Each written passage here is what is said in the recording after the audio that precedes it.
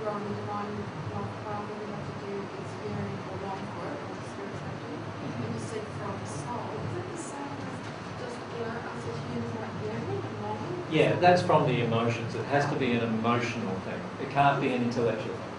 That's it. That's it, yeah. The problem is dealing with the emotions that block it. See, all of you are having problems emotionally.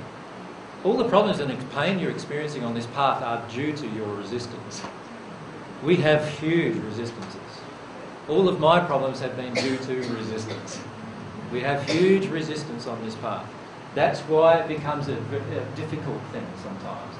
The actual longing for divine love is very, very simple. But as the divine love enters you, you get into a new condition, and then an emotion's triggered, like unworthiness. Now I don't feel like I'm worthy to receive divine love. So is my feelings now going to want divine love? Not anymore. You remember to do it intellectually, but the feeling isn't there anymore because I feel unworthy, and I have to deal with the unworthy feeling first. When I deal with the unworthy feeling, then I'll start receiving more divine love. Right? But to deal with the unworthy feeling, I've got to release it and experience it.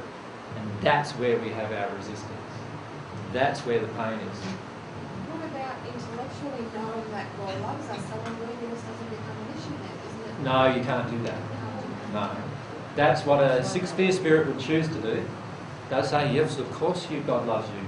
Of course and they'll tell you all these lovely things, but unless you personally feel it inside of you, you will not believe it. So I can tell you I love you, but you won't believe it until you feel it inside of you.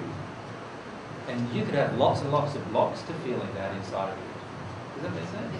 And it's the release of the blockages that creates the pain and the suffering. It's the error going out that is painful, not the love coming in. You follow me?